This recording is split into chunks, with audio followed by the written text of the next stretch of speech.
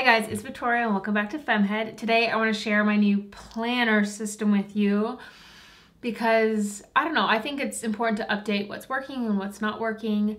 And for the longest time, and I'm talking like years, I used a bullet journal planner system. If you've been around, you've seen... My heart literally just stopped. It was FedEx, but thankfully I did not wake you up. I would have murdered someone. Where was I?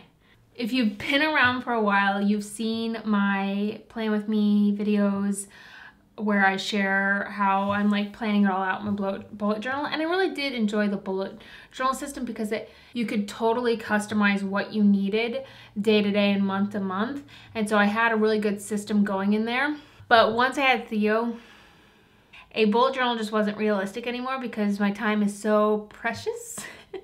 And it is time consuming to keep up with a bullet journal. Plan it all out, draw it all out, design it all out, and ain't nobody got time for that. I just had to be much more picky with what I was spending my time doing. So a bullet journal, like it doesn't fit anymore into my current lifestyle, and that's okay. So I just started using Google Calendars for a while because I thought it would be easier if it was just digital. Planning it out on Google Calendars just wasn't working for me. I tried putting it all into Notion as like a one-stop shop.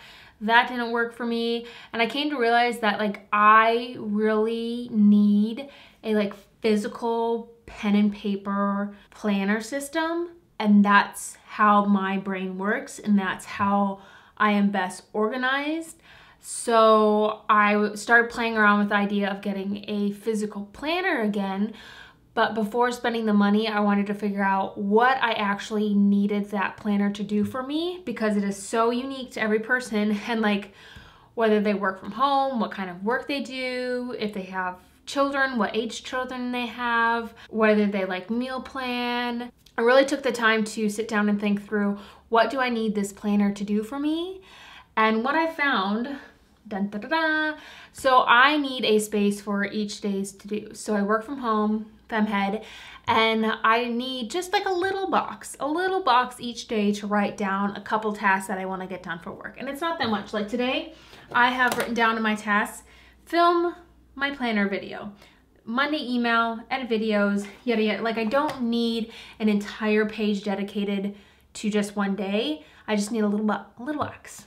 I really like ongoing to-do lists because it's kind of a place for a brain dump, because as I think of things, I can write them down. Like just before filming this, I was like, oh, I need to work on Theo's Christmas list this week because family members are already asking for it and I know I need to work on it, so I put it on there. And so having a kind of ongoing to-do list rather than trying to like schedule it out perfectly to fit into the week is what I need, because I really go day by day at the moment because I don't know like what I'm gonna have time for, what I'm gonna feel like working on. I used to be able like, oh, I'm just gonna sit down and bust out all the editing or all the filming, or I'm gonna work on my social media like plan this day. But my work revolves around how long Theo's nap is. So I can plan out tasks like, okay, I think I can accomplish these 3 things today. But it's not always perfect. And so I don't wanna like plan out my entire week and then get behind or get ahead. So I just have my ongoing to-do list and then I just go day by day. I have been trying to do a better job at meal planning lately, and I've gotten really good at it.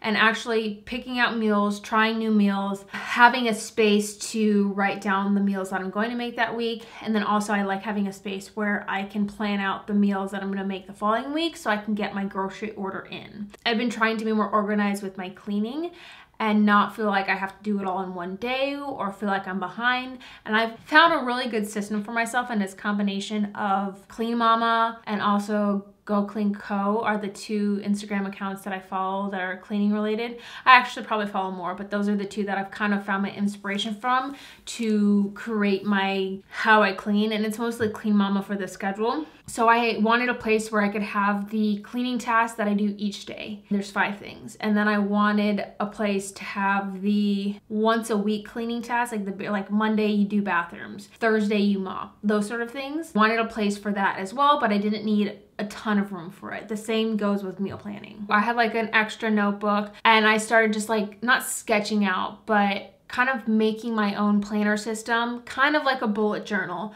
but just to see what I actually needed and what I actually used, because you can be like, oh, I think this planner is going to be perfect, and then you don't use a whole entire section of it, or you realize I don't need an entire page for one day. And then I started looking at planners online, but I really didn't want to spend a ton of money, and I started looking at desktop planners, pads of paper versus a notebook, and I think I found one that has been working really well for me. I've been using it for a couple of weeks, and it was $15 on Amazon. This is a desktop notepad, is that what it's called? Planner. Over on this side, it has 6 boxes, one for each day of the week, and the weekend is put into one, which is perfect for me because I almost don't even need a box for the weekend, but it is nice if we do have like any plans or to-dos, I can put that there. It has a section right here for my running to-do list.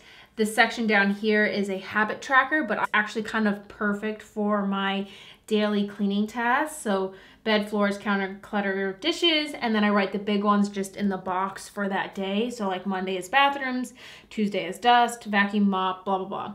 And then there's a section over here, you can see these 3 pink boxes, and I didn't know what to do with that for the longest time, but I was like, that can be where I write out the meals for the week, because for a while I tried to say like, okay, Tuesday is spaghetti night, and Wednesday we're gonna have this, and I tried to put it on a specific day, and I found that that didn't work. It was better to be like, okay, I have these 4 or 5 meals that I'm gonna make this week, and then each day I can be like, you know what, I think barbecue pizza sounds really good for tonight. That's what I'm gonna make. Like, I made chicken noodle soup last night. So I have a section, the first box is meals, and I wrote down all the meals that I had meal plan for and got groceries for.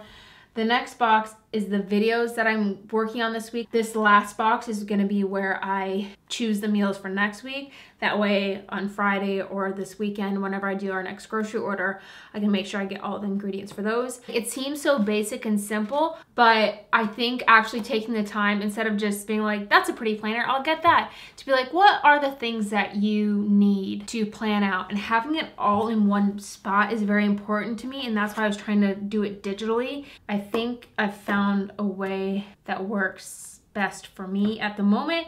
Just like anything else in life, how you organize your life changes depending on your current situation, your current job, your family, and all of that. So I think it's important to realize when something's not working for you and switch it up when you need to. And that's what I've done. And I feel like I've just done such a good job lately of realizing that how I was going about things wasn't working for me. Taking the time to like sit down and actually analyze it and say, okay, what needs to change?